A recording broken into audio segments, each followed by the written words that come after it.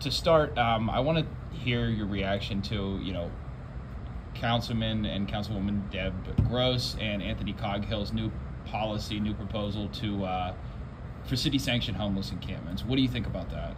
I know both of those council members, and they're good people, and I know that they're well-intentioned, but I think that their proposal, not having any consultation with the mayor's office, having not had any consultation with the county, the Human Services Department, I think is a little bit misguided and a little bit putting the cart in front of the horse.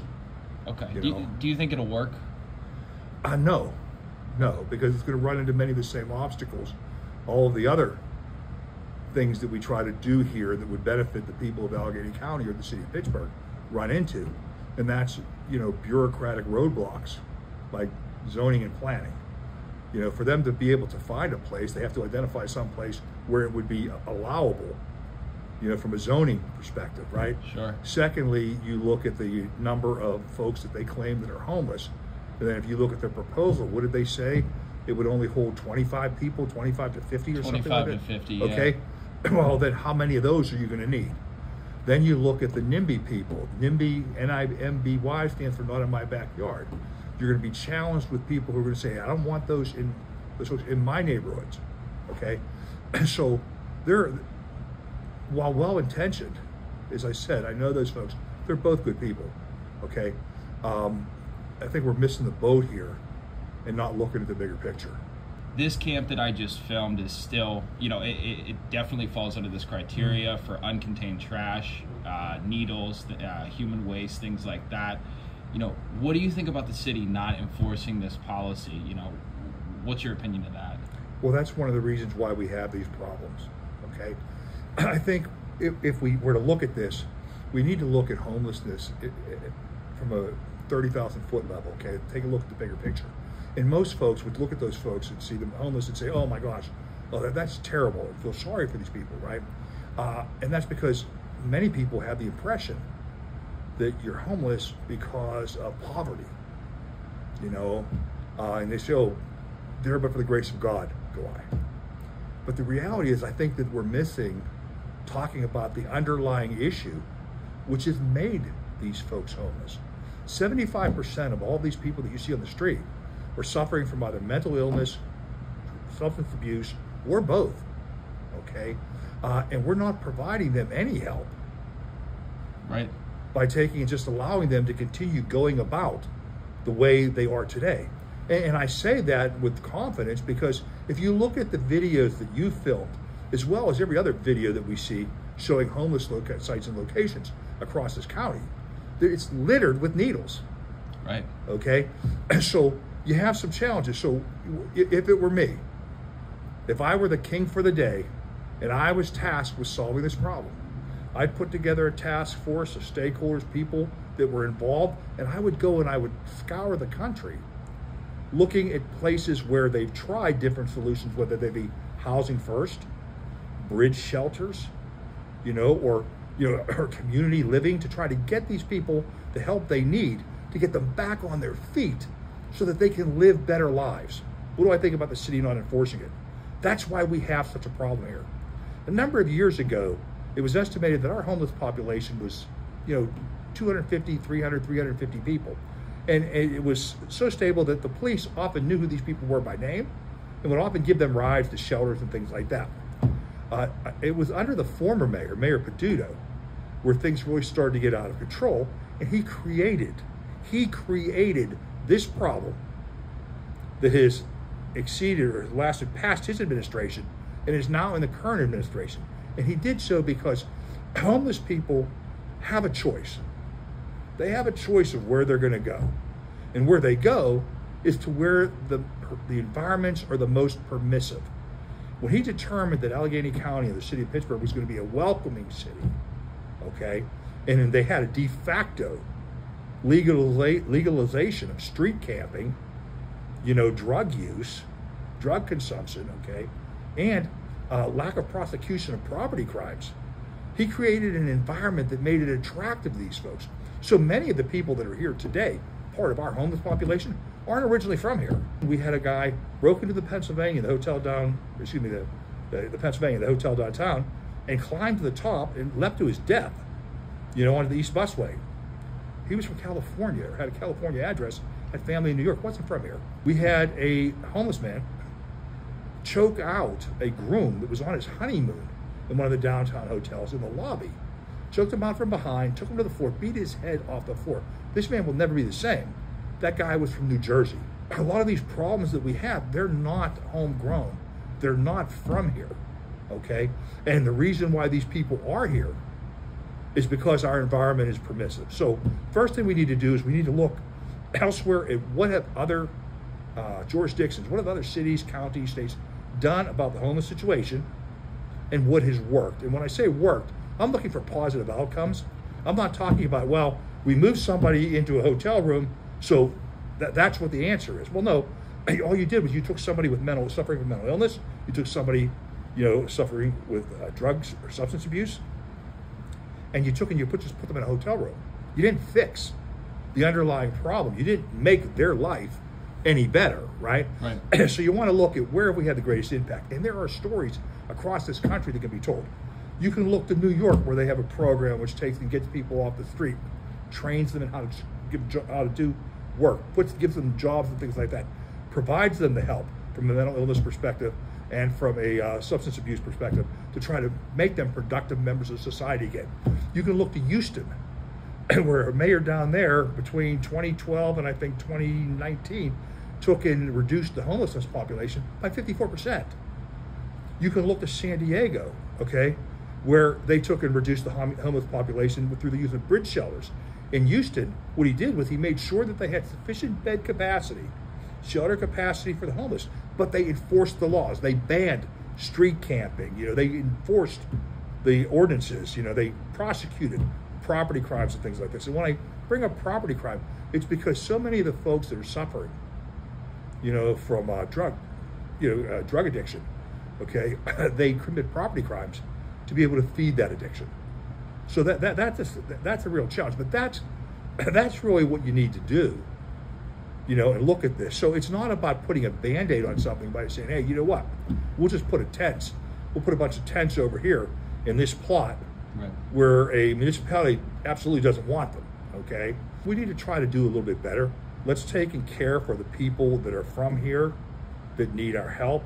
I mean, we spend over $1 billion a year in Allegheny County's Human Services Department. Let's direct these people to get help, whether it be for substance abuse, whether it be for mental illness, okay? If folks refuse that help, then I believe our obligation to them ends there, you know, because I don't believe that the taxpayers of the county or the state or the country should be on the hook to pay, you know, for somebody to just continue in a lifestyle, right? You know, which as we see is by the living conditions, which you've exposed in some of your videos, is absolutely overboard. So someone that doesn't want help, that has resources to get help, the obligation ends there. Yes. Yeah. Yes. I mean, look, we need to enforce them. We need to enforce the ordinances. Those encampments need to be cleaned up. You know, those people, if they commit crimes, need to be prosecuted.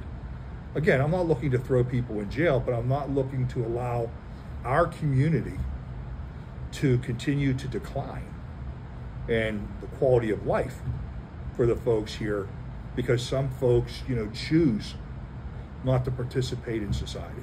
Our obligation is to provide shelter. Right. We need to provide a safety net. I absolutely believe that, okay? But it has to come with rules. You have to have compassion, but it has to be with accountability. Sure. Okay?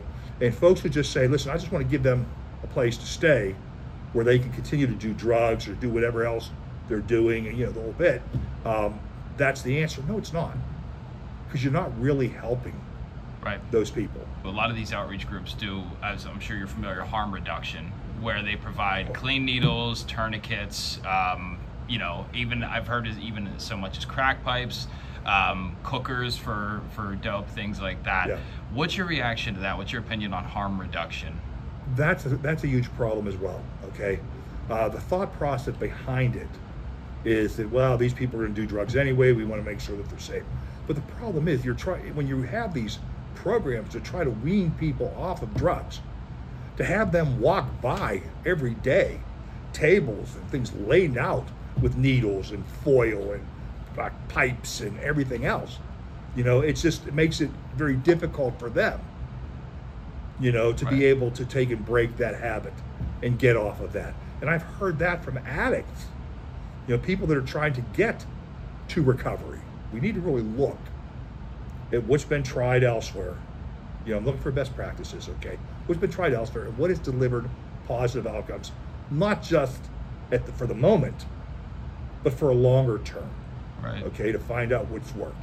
And, I think when you do that, you'll find that a lot of these things like the housing first, the harm reduction, doesn't really work. 2019, I think it was 2018 in San Francisco, going into 2019, it was like 50%, the number of deaths from overdose went up 50% from the homeless population in San Francisco from drug abuse or drug, overdoses in 2019 from 2018.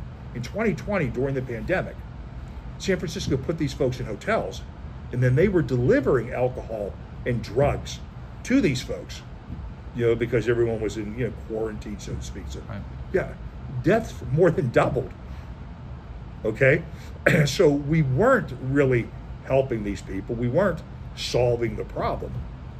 We were actually enabling and exacerbating it. So that's why I say, look, none of us have all the answers. Elected officials, as you mentioned, my two friends, on Pittsburgh City Council, Councilman Coghill and Councilwoman Gross, have the best intentions, but none of us have all the answers. And we need to be able to get the resources to be able to take the time to go out and learn from what's been tried, because I don't hear anybody here in this area talking about these things that I'm able to find, quickly. We had a hearing at Allegheny County Council back in June, and this is when we were talking about closing the Smithfield Street shelter downtown on Smithfield Street. At the conclusion of that meeting, because I brought up things like the success that Houston had in reducing homelessness there by 54% over an 8-year period, the council president, Pat Catean, said, we're going to reconvene this meeting to talk and investigate what Councilman Demarco talked about, what Houston is doing a little bit. We've never had a meeting.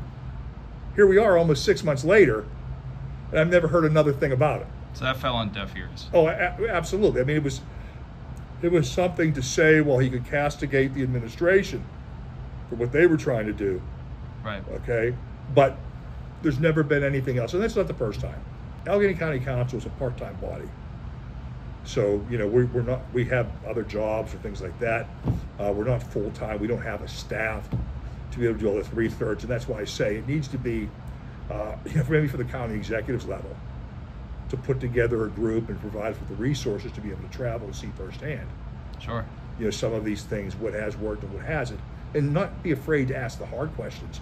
Again, I'm talking about delivering positive outcomes. When I say positive outcomes, I talk about, look at our nonprofit space.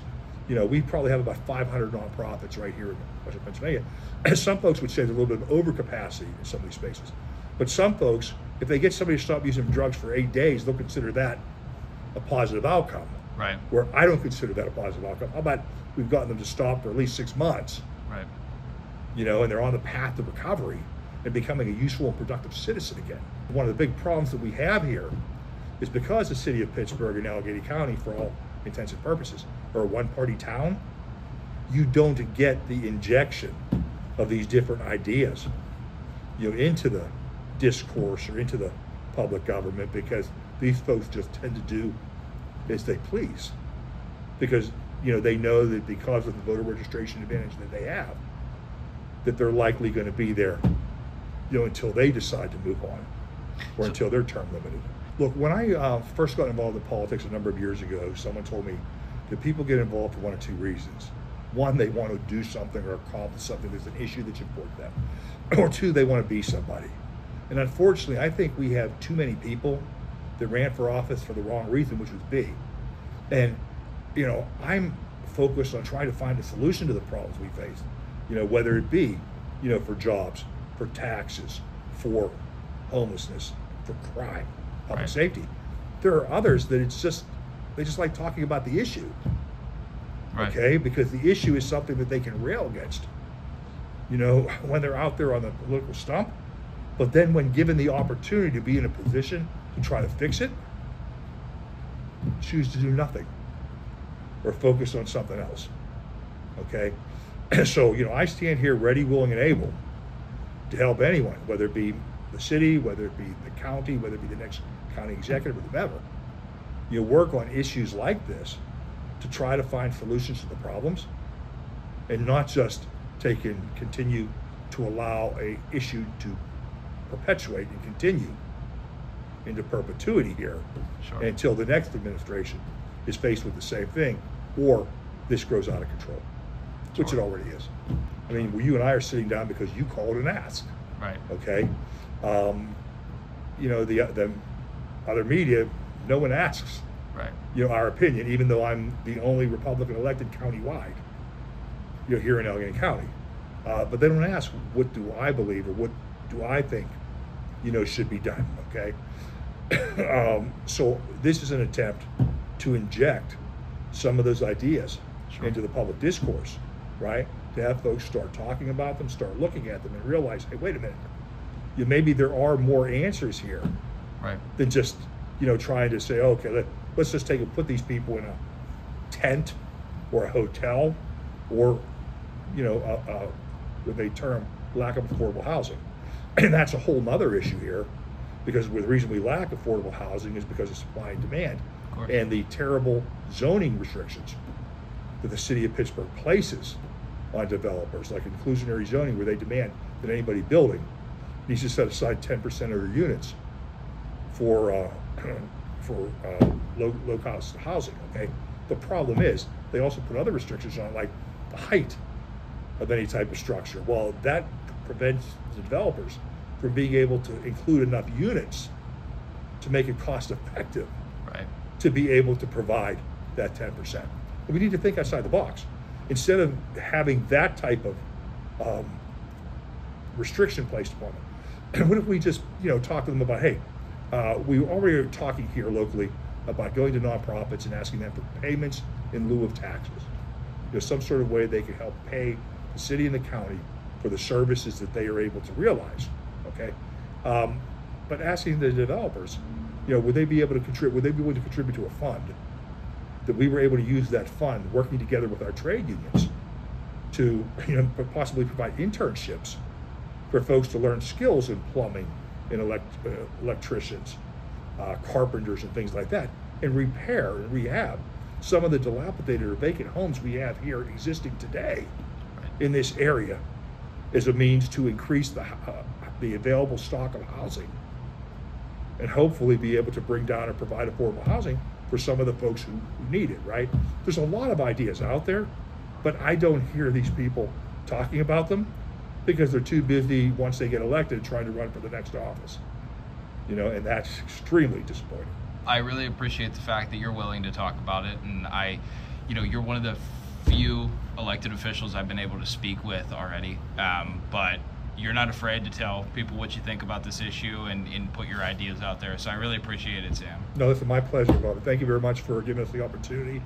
Good luck, and keep doing what you're doing, because you're exposing and you're shedding light on things that the regular media isn't picking up.